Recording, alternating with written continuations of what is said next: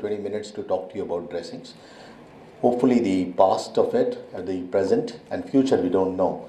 Because end of the day, we all know that Lister said it once and it's true even today, skin is the best dressing.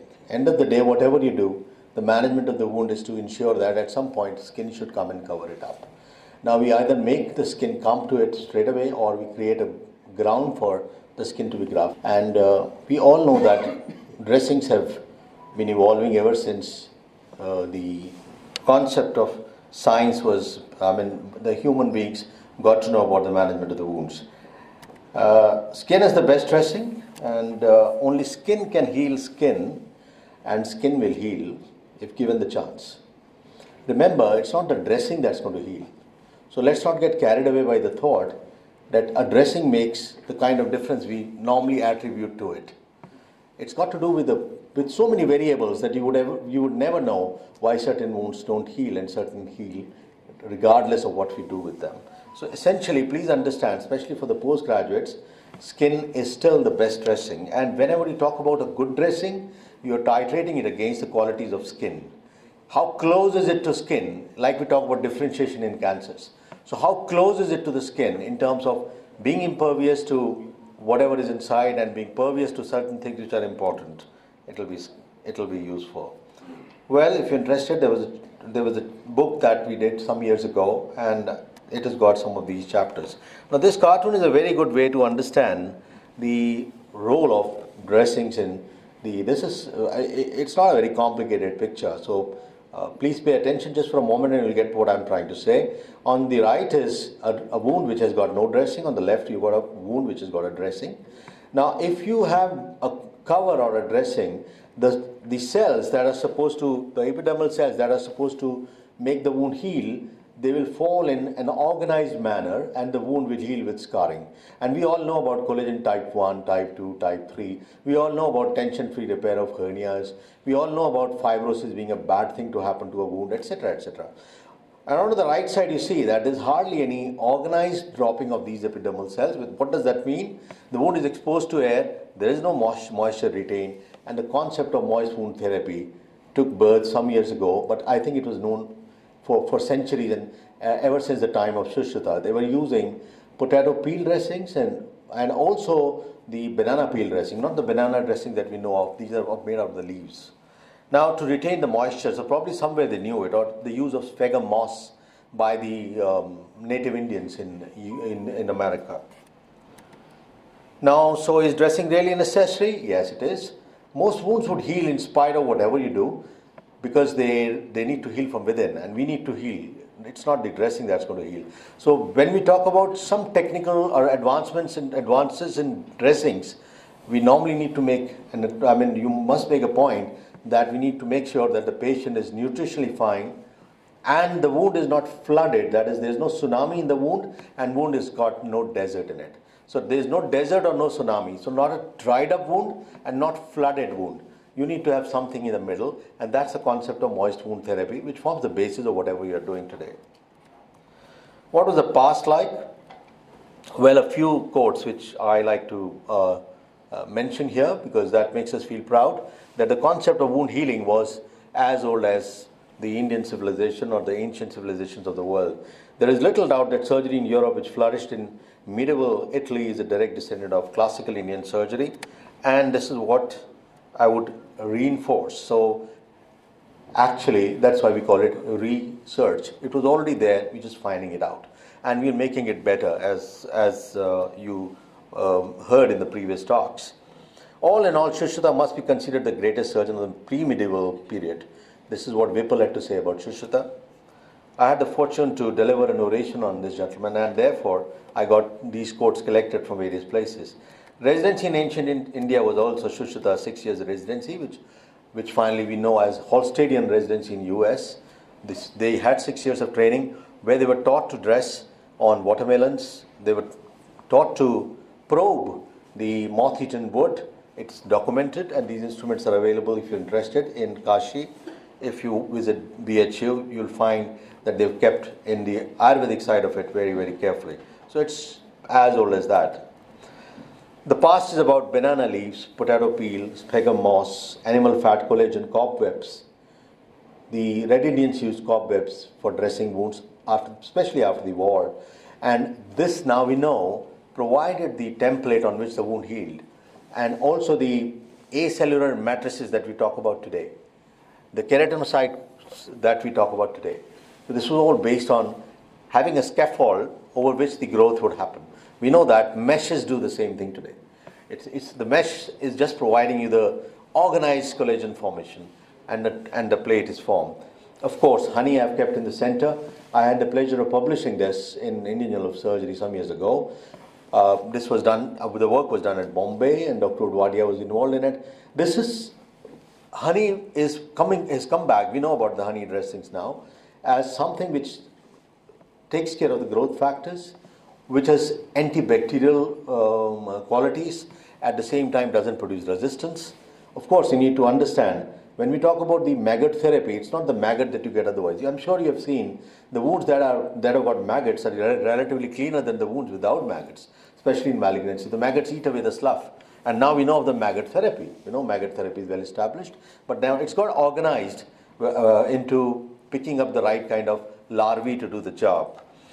Well, that's about the past of it, and more can be spoken. Banana leaves are still used, and the publication by Madhuri Gore, who I took over from as the president of the Indian Society of Wound Management, she has worked extensively on banana leaves. Please do look at it, where banana leaf is actually providing the kind of cover that you need for moist wound therapy. And we had this collaboration with the leather factories, leather industries in Chennai, where they were getting this acellular matrix gone out of the animal skins, and they were making the dressings out of that. So you need to look for Indian solutions to Indian problems.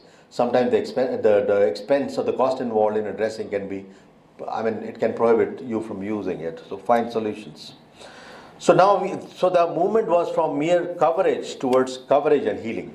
So earlier it was just to cover the wound so that you don't have the contamination subsequently. But later on, people understood if you provide a moist wound environment, the healing also happens. That's the history of modern dressings, and 2002 onwards, so much has happened. Every other day you have a new dressing coming, and people are just sometimes reinventing the wheel, but mostly they are progressing in only one direction. All of us know there are few factors that stimulate wound healing. There are few factors that help in antibacterial control of the wound. Third, the factors that take care of the discharge that is happening. So there are various factors, and when we put them all together, maybe the ideal wound dressing would happen someday, which you can apply in most wounds. But we know that as of now, we need to tailor it to the wound. Up till 80s, traditional gauze-based products, zinc-based bandages, etc. This was the era of dry on wound wet dressing. What was that? We all remember our childhood. And you heard there's a wet dressing put, and we were hoping that it will dry up in a couple of days, and it will take away the slough with it when you peel it off. And you remember peeling it off. It took an hour to do that because you'll take one corner then the other because it'll hurt. And you wanted it to be moist. And we know that you need to make it moist before you remove it. But the concept of de-sloughing using dressing which has got dried up was given up because it took away with it the granulation tissue also. So the healing tissue also came off with it. And besides, it was painful. So this was, till this time, the era was wet on dry, dry on wet kind of a dressing. Few pastes were added to prevent it from sticking. And we remember those white-looking ones and the red-looking ones in our childhood.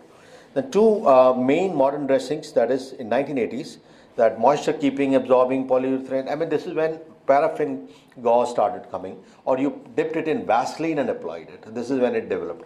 Look, I'm touching the philosophy of dressings, so you won't get the laundry list of all the dressings that are available because you just name it and there is a dressing for it. Then came the concept of vapor permeable adhesive creams, hydrogels, hydrocolloids. These were the animal products at one point of time. Then alginates, which came out of algae. And they found that alginates make fantastic moisture keeping, pain-free, growth factor stimulating dressings. But they were expensive because this had to be got from these algae from the sea. And synthetic foam dressings gradually started coming. You'll have a foam put there which will kindly absorb and adsorb things. The new group of products came in, which are anti-adhesives, silicone meshes, tissue adhesives, barrier films, silk collagen containing dressings introduced. And finally, we are looking at making skin in the laboratory now. So this keratinocyte culture came into use. The problem with keratinocyte development was that when you develop these keratinocytes in the Petri dish and you apply it on a human body, it didn't really translate into the advantage you're looking at. The reason being, it is not a wild, so it cannot fight the infection that happens in a real world. So as of now, you're still working on it, and you know of the synthetic or artificial skin that is available. They're merely the scaffolds where you can actually buy it over the counter, and now they're loading it with the growth factors, and this is already approved. Some of them are approved by FDA, I'll share with you. So this is where it started moving. And then came the role of growth factors in selected wounds like diabetic foot, or also, chronic non-healing ulcers, where they found that you can put in certain substances that can take care of the metalloproteases. So what should be an ideal wound dressing like? It should maintain moist environment at wound's interface. If I have to answer it in one line, it should be like skin. Removes exudates, so there is no strike through. For the benefit of postgraduates, you're often asked in an exam, what is a strike through dressing? When you must have seen it, you applied a dressing and you can see something on the surface. So that the contents have traversed through the dressing and they're appearing on the surface. What does that do? That provides a track for the bacteria to go. There should be no strike through in any dressing, whatever dressing you apply. Therefore, vacuum dressings do very well because they don't let the strike through happen. Padding came, and therefore came the role of primary dressing, secondary dressing, and tertiary dressing. You'll cover each with the other one. At the same time, you want to make sure that there is oxygen that can go while the fluid shouldn't come out. It provides thermal insulation, relieves pain, a barrier to microorganisms, allows gaseous and fluid exchange, as I mentioned, non-adherent and easily removed without trauma. Like your silver dressings, you have many dressings that are available today that peel off without causing any pain. And I'll share with you some that we've tried using in our own setup. Non-adherent and easily removed, leaves no foreign particles in the wound, is non-toxic, non-allergenic, and non-sensitizing. And finally, highly absorbable for the exuding wounds. It absorbs wound odor, especially in the malignant wounds. It should be able to absorb also charcoal dressings. Sterile and easy to use, can be applied by medical personnel or the patient. Requires infrequent changing. You must be understanding that we are asking for moon here, but that's what you should be asking for, and finally you get something in the middle. Is available in a suitable range of forms and sizes. Cost effective. That's the bottom line. But that's the kind of dressing that doesn't exist today. So we don't have an ideal dressing, like we don't have an ideal suture. What you do is you titrate against these qualities. If it matches close to it, even if 80% of this you can achieve, you've got a dressing you wanted. Now, since I'm expected to cover the basics about it, there are basically two types of dressings if you have to look at them. Otherwise, there are 200 types, but broadly two types. Dry dressings, which are gauze, bandages, foils, foams, tissue adhesives, non-adhesive meshes. Moisture-keeping dressings, pastes, creams, ointments, non-permeable, semi-permeable membranes or foils, hydrocolloids, hydrogels, combination products, etc. Now, I know the time is limited, and maybe I'll take 5 minutes for whatever didn't happen initially, so that we can cover up some aspects which are necessary for the postgraduates. Fluid accumulation leads to maceration, and that leads to fluid bacterial overgrowth. Should be avoided.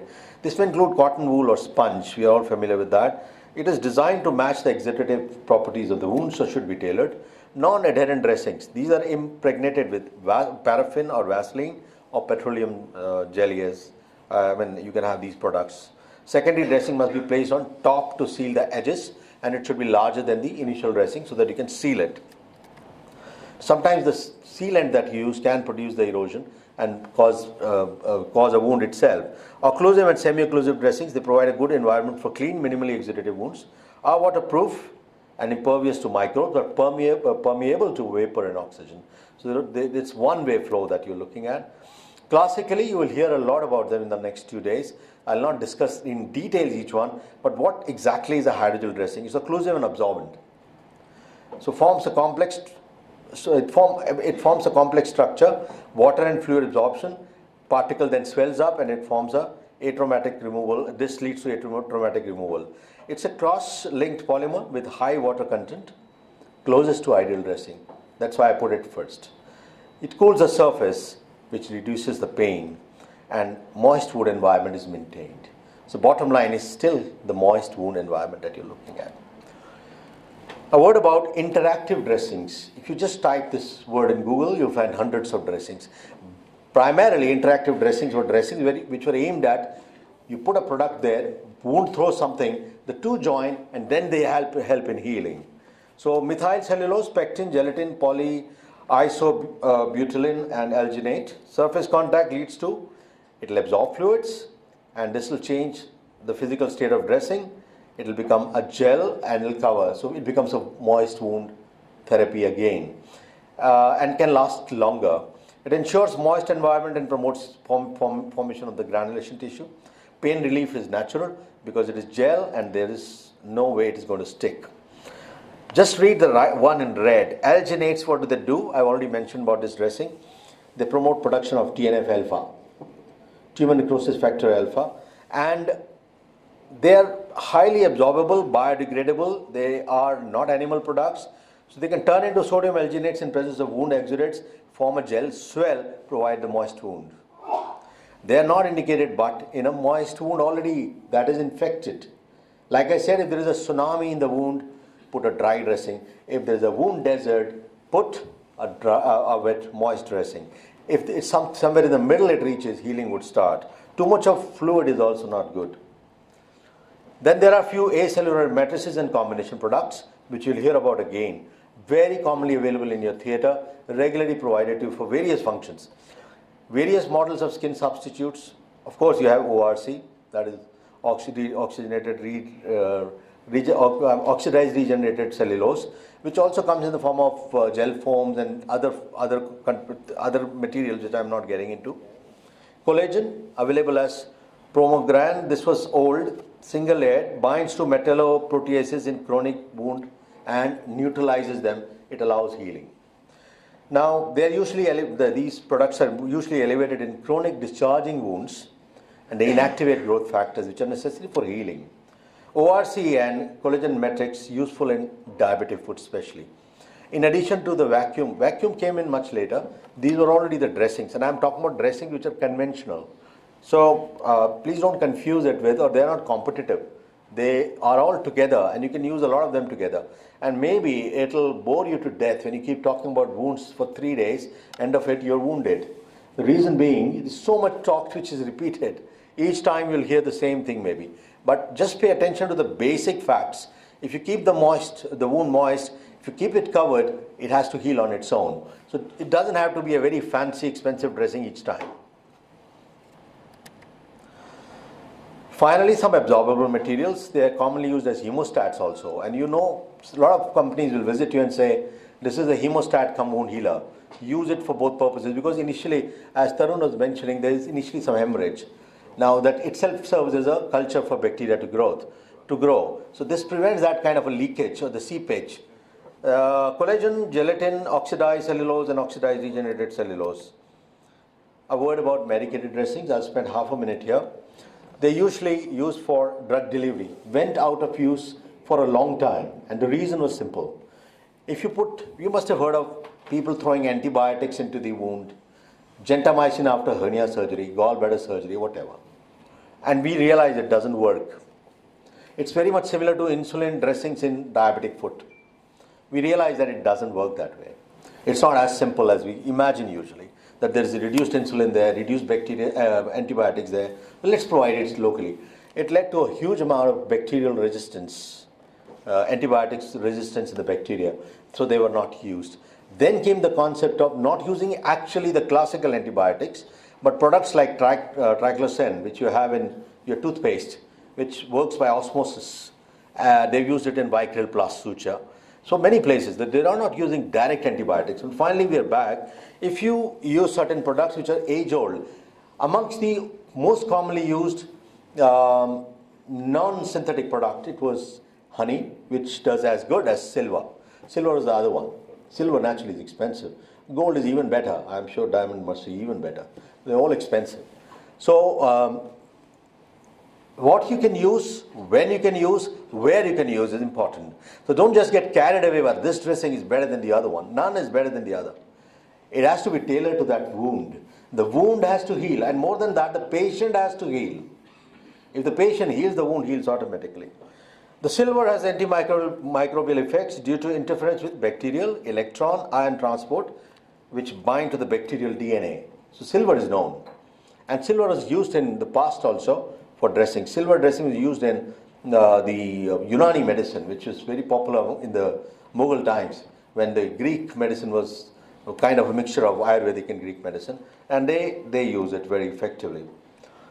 Cell replication can be divided. Now, I think the chorioamniotic dressing that Abhishek was showing, I mean, I was impressed to see the outcome in that case. But long back, we were using amniotic. I worked on it, and I published that paper long back. Amniotic membranes were used straight. I mean, you have it in plenty. This dressing is available maximum in India and China. You know that. Because we have the maximum number of delivery rates. So amniotic membrane was free of cost. We just needed to make sure that you take care of the, you can easily freeze dry it, you can autoclave it, you can do whatever. But the trouble was one, it is a very, very useful dressing, mind you. Translucent, you can see through it, which is an important advantage.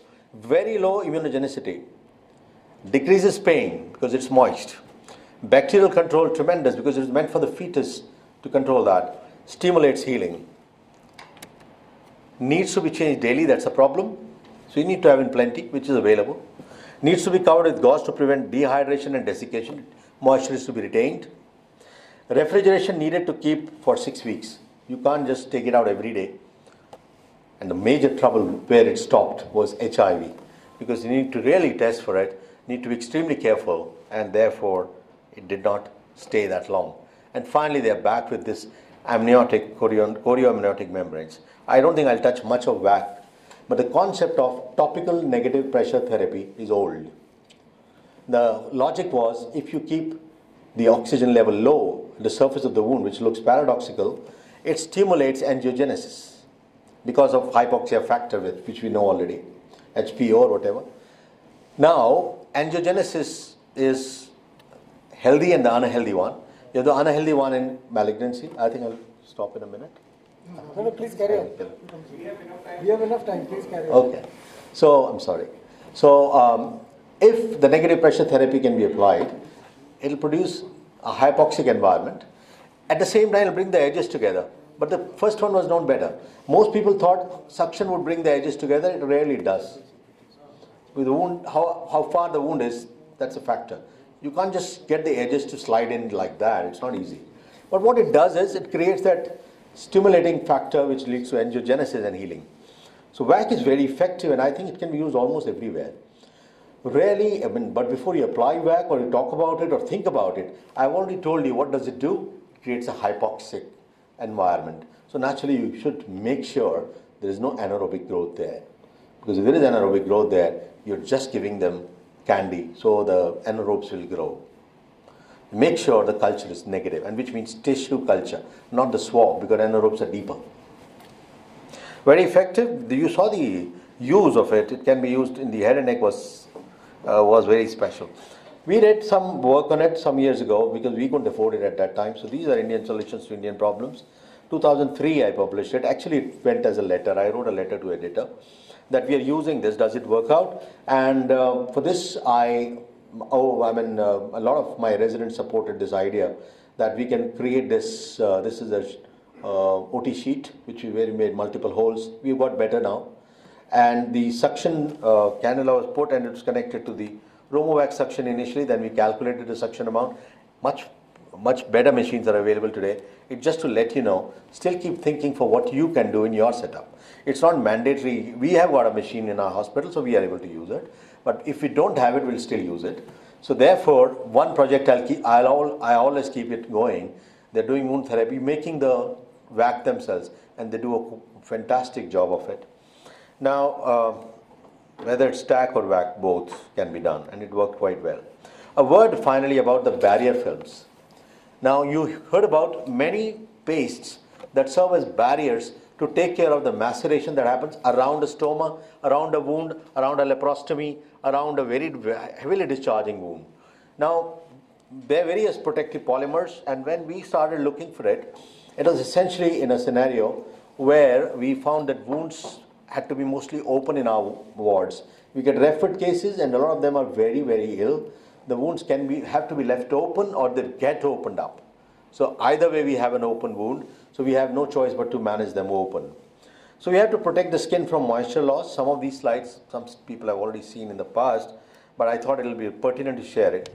Protect, what actually happens is these fluids, they keep going down the skin, they eat away the surface and create a raw surface there, which really hurts, and you must have seen the patient crying with pain when the contents drop down.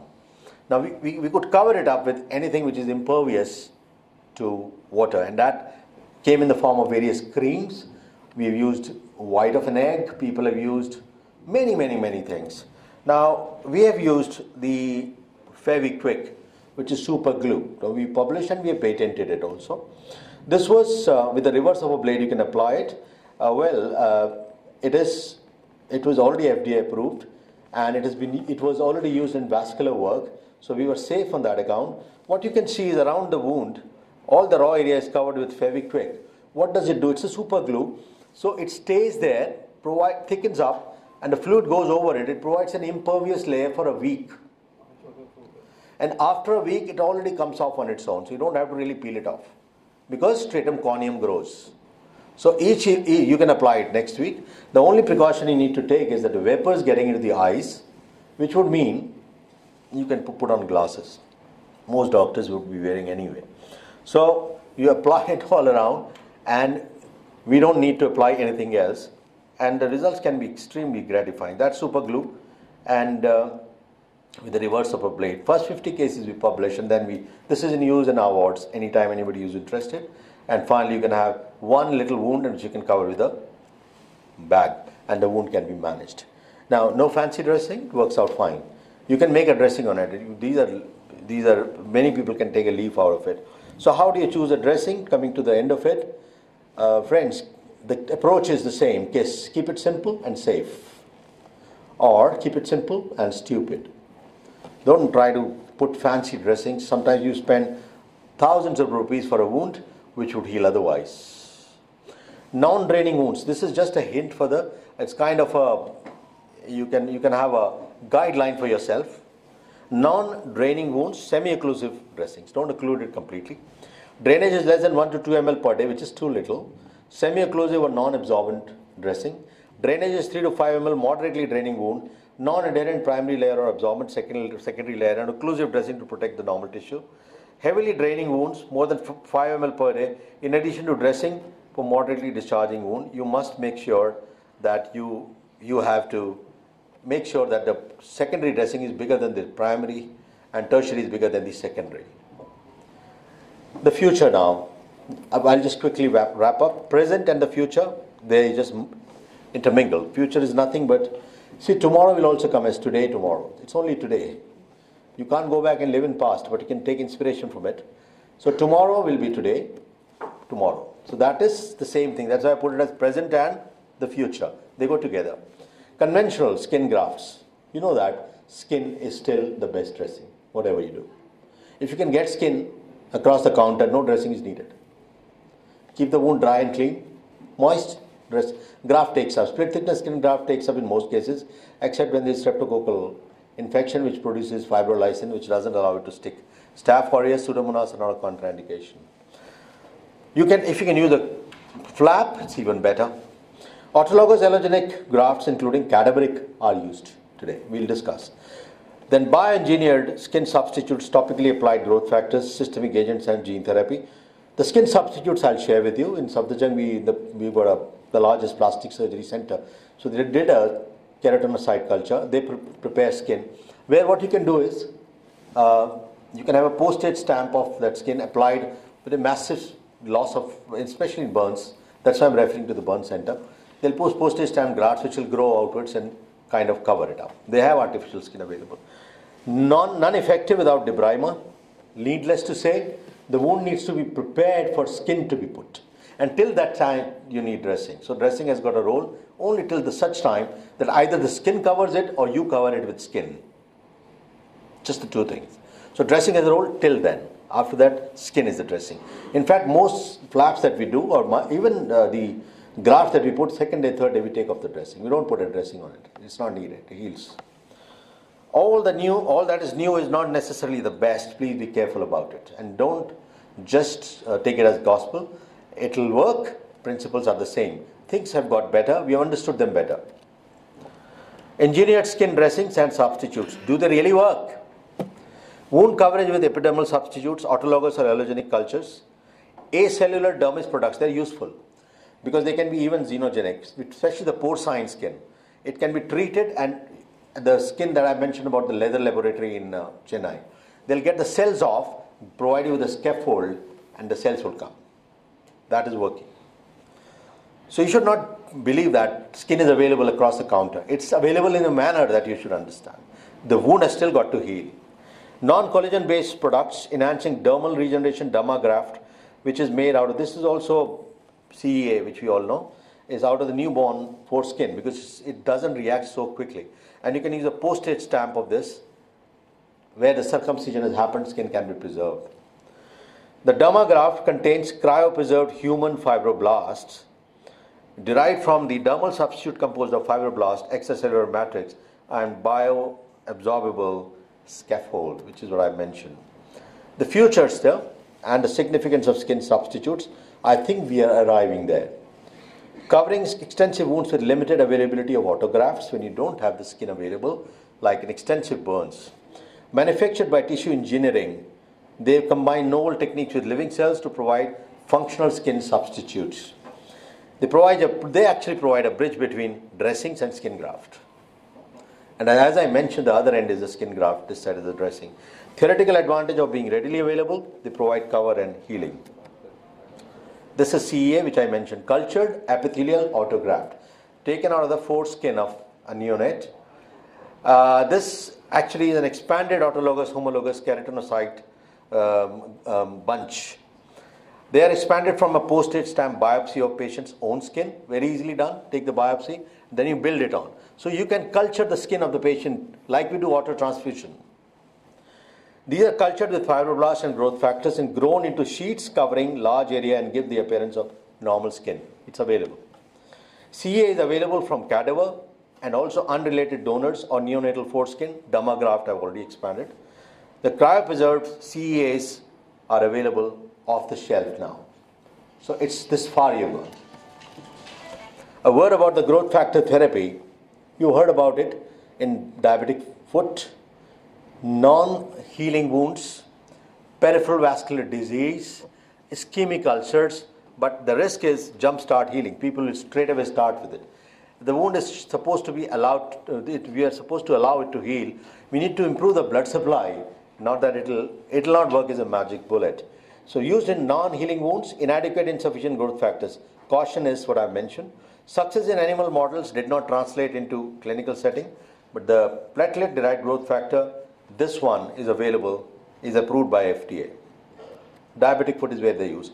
A word about porcine skin. I remember when I was small, my uncle used to be doing these, he was a surgeon, so the dressings would happen, and in one patient where they had used in their hospital the skin of the pig. For some reason, pigs have a lot of similar with us. So whenever you look at, even in the training models, you find pig. So this is sterilized by ionizing radiation, freeze-dried, natural matrix, and then you can use it for covering it up using the grafting. Well, we have moved on, and the take-home is no single dressing is appropriate for all wound types and all stages of healing. So don't just take it as a gospel that will work. Tailor the dressing, and there will be special scenarios which I'll just touch. Synthetic skin or stem cell related research is already on. You may actually create skin in the laboratory, in the petri dish, and take it to use. This I'm going to cover tomorrow, I'll just touch this. The problem with the dressing in malignant wounds is they have bad discharges A lot of them come with fungating masses. Malodorous, they tend to be painful. There is a problem with the regular bleeding, which causes more infection repeatedly. Quality of life is suffering. They smell, they stink, so most people go away from them. I had a patient of soft tissue sarcoma that I had operated 4 times in the head and neck area over a period of 14 years. Finally, when it got into fungating scenario, he said, "Sir, I can't eat because I can't smell it."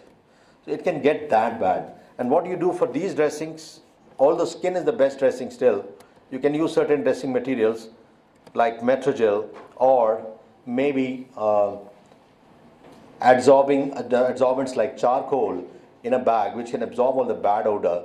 Whose quality of life can be seriously an issue. The state of mind, because you normally abandon these patients as those who are dying, but their wound needs to be taken care of regardless.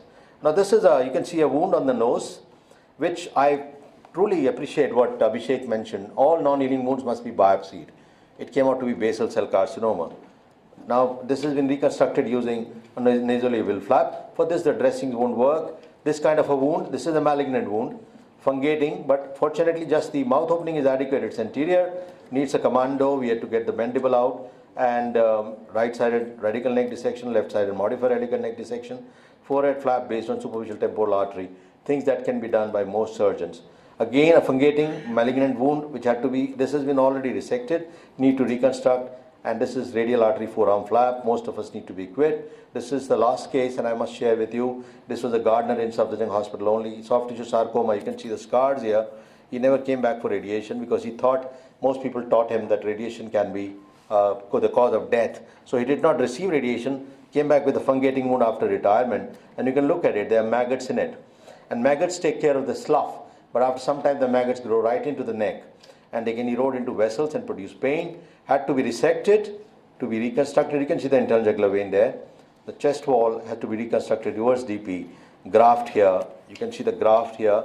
You can see the lateral intercostal artery based flap here, and that's a deltopectoral flap. This is the dressing. Fungating wound dressing. Fungating wound, this was of course a radical case. Fungating wound had to be resected, and this is the extensive. Can you be aggressive with these? Well, this was of course a fungating malignancy, primary squamous cell carcinoma of the thyroid, but this wound was not healing. Managed as fungating wound only, had to be resected finally, and we had to reconstruct using deltopectoral flap. A case of carcinoma penis treated by radical penectomy 15 years ago in our own hospital, received radiation. Post-radiation came with a wound in the inguinal region which is discharging now the intestinal contents. So a spontaneous enterocutaneous fistula, which you cannot manage by just dressing. You'll have to go for it. Last case where a Fournier's gangrene was being managed as Fournier's for a long time, but it was not healing. Biopsy taken, came out to be squamous cell carcinoma, had to be resected and reconstructed. Conditions like these will go on happening. Well, the dressing recommendations by the American College of Surgeons, where we had the honor and pleasure of being part of it. Bleeding wounds, alginate sheet, dressings of sorban. I'm giving the last take home for you. Lightly exudating wounds, hydrocolloid sheets, semi-permeable films, lyofilm, Sorbasan. Heavily exudative wounds, hydrofibers. Sorbasan is actually available with the Johnson & Johnson, they had made a dressing on that. Caltostat or Sorban plus with an adsorbent pad. Cavity wounds, you can pack it with alginate rope, or you can use even the Surgicells or the gel foams. You heard of B-wax, which is available as the bone wax. That was also used for dressing. That can be used for packing. Malodorous wounds, classically activated charcoal, and we use metronidazole for dressing. Metronidazole put into the bowl, dress, pack. The odor disappears, anaerobes disappear, the wound starts healing. We are using it. Infected wounds, you can use topical metronidazole. Last slide, friends. A footprint from Kenya, dated 1.5 million years ago. That's how we stood at that point of time. We started walking, we started running. Our feet are changing still. We'll keep changing. Always is always wrong in science and in life also, and never is never right. So it'll keep evolving, and I'm sure in the next couple of days, 2 days that we are here, we'll hear more about dressings. So that's not the last word on dressing. The future is bright as we are looking at wounds as an entity. Today in US and UK, we have wound nurses, we have wound experts, wound clinics, where you can go for wound management, and please believe it, it does make a difference. It's not that just another wound which you dress and patient will be fine. Our patients also are learning about it. Wound management is a very specialized approach, and there can be a specialization in wounds. I'm not saying that we should have another MCH in wounds, because MCH is killing the basic training of surgeons. A surgeon should be equipped with all that is needed for the management of wounds, and there should be specialized wound clinics, and I'm sure that's the future for all of us. Thank you very much for patient listening. Thank you. Thank you, Dr. Chintamani.